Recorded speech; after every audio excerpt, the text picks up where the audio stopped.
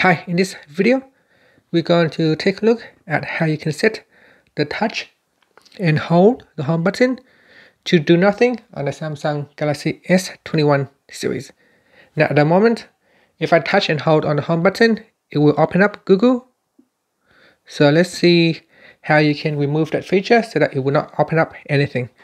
First, let's swipe down at the top and tap on the settings button. And then we go down and tap on apps. In apps, tap on choose default apps, and then tap on digital assistant app, and then tap on device assistance app. And in here, by default, it is set to Google, so you want to choose none.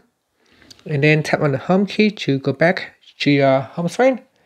Now if you touch and hold on the home button, the phone will gently vibrate, but it will not do anything. And that's it. Thank you for watching this video. Please subscribe to my channel for more videos.